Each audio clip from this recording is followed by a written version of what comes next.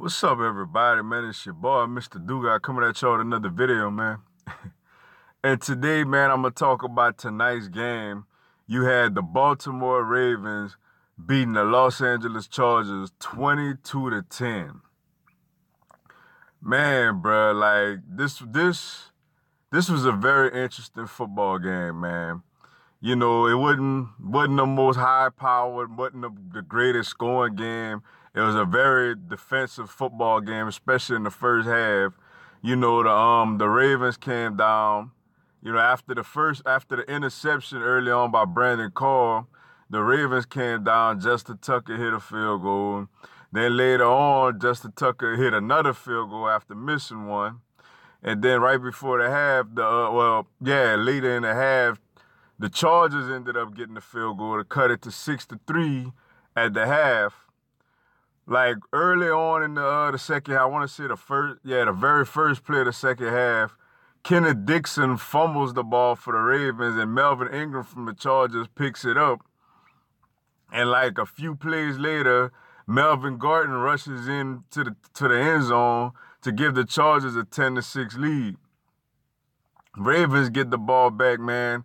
And then Lamar Jackson makes just, an absolute beautiful throw in stride, right on the money, in like a place you couldn't put it any better. He threw a perfect pass to Mark Andrews, who stiff-armed the defender and streaked down the sideline for a 70-something yard touchdown, to give the Ravens a 13-10 lead. Then later in the game, Justin Tucker added another field goal to make it a 16-10 lead. Then the Chargers get the ball back late in the game, trying to go on a drive to pull it out. And number 48 for the Ravens, I'm sorry, but I don't remember his name. He punches the ball out of Antonio Gates' hand, and I want to say his name was Tavon Young, picks it up and streaks down the sideline to give the Ravens a 22-10 lead. It's so ironic that, as old as Antonio Gates is, he fumbles the ball and is picked up and brought in by a guy named Young. You know what I'm saying? But yeah, Chargers get the ball again, can't do nothing with it, and the Ravens close it out 22-10 to get a huge, huge upset win on the road.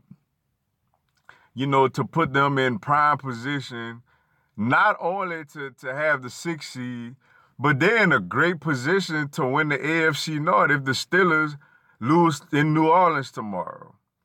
The way they running the football, Lamar Jackson with timely throws, the defense played spectacular tonight, man.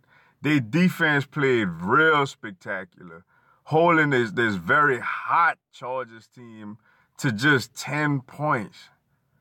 And the touchdown they got basically was off of a fumble recovery that already put them in the red zone. This Ravens, they made a statement tonight, starting with the first play of the game when Brandon Carr took the ball clean away from Mike Williams. Edwards running the ball. Dixon, I know you had the fumble, but Dixon running the ball. Those two rookie tight ends getting it done. Jackson running the ball. And defensively just getting after it. Like, this is a dangerous Baltimore team with a unique style of football. And as far as the Chargers, it's a disappointing loss because I felt like if they'd have pulled it out tonight, they had a really good chance to end up with the number 1 seed. They just couldn't get it going offensively. Like early on, it was a kind of a questionable offensive pass interference call on Keenan Allen. Then they hit Mike Williams on a seam throw, but Keenan Allen was still arguing with the refs. They had a good pass rush. They was physical. The Chargers just didn't match the Ravens' physicality tonight. They got Melvin Gordon back, but for the most part, they didn't run the ball great tonight. Defensively, they played okay. They got ran on a good bit, but they played okay. They played well enough, basically, to still win the football game. they they just got it done.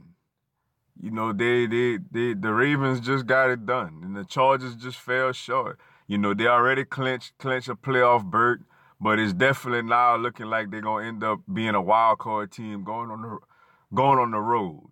You know, but shout out to the Ravens, man. Big win for them. They actually look like they got a real shot at this AFC North now. And for the Chargers, you know, they still in the playoffs, but it was a tough loss as far as them winning the AFC West and possibly getting home field advantage. But with that being said, man, that's all I got for y'all tonight. Appreciate y'all checking out the video. Go on, give me a subscribe. I'm gonna have NFL content throughout the season. Y'all have a blessed one. Fly, Eagles, fly.